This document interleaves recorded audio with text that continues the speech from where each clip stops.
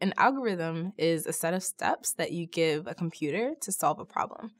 At first, if you think about traditional programming, an algorithm is saying, let's say I'm an automatic door, and the algorithm would be sense, do you see someone? If you see someone, open door, wait 3 seconds, close door. Maybe longer than 3 seconds. But it's a very concrete set of steps that you give a computer, and the computer will constantly run those over and over and over again.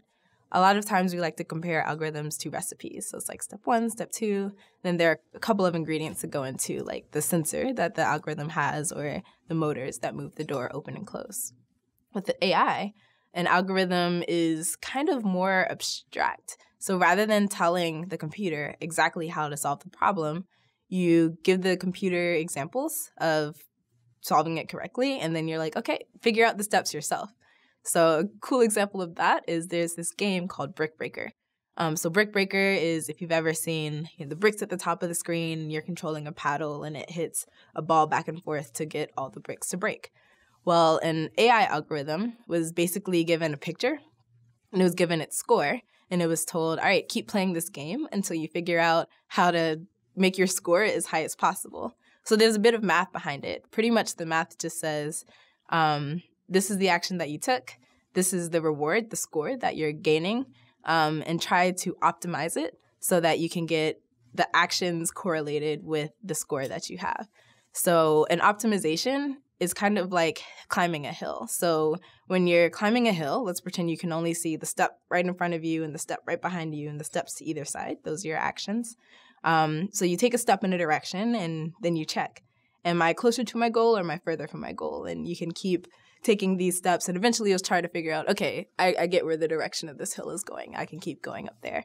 So that's what the AI algorithm does. And it's really fun. If you go and find the video of the Q-Learning Brick Breaker, you'll be able to see this algorithm that starts with like randomly moving the paddle all over and it's like not really breaking anything. And then at the end, it's at least better than I've ever played the breakout game. It's like quite amazing. And so that's what the power of AI is. A lot of problems are really, really complex and we don't know step by step the best way to solve them. For example, if we're thinking about a Snapchat filter, there are lots of different people with lots of different faces. So how do we figure out the eyes and the nose step by step for each one?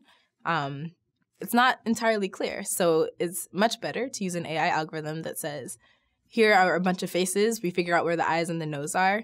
So now you go out and figure out how to do this for every other face that we throw at you. What's cool about it is that you don't have to be perfect. So very few AI algorithms have 100% accuracy, but even at 90%, we're like, okay, this is pretty good. Or at that point, you can ask a human to come in and, identify the last 10% that it couldn't figure out. But it's awesome because we're getting better and better. We're making better and better methods to do these things. So computers can solve more and more complex problems for us.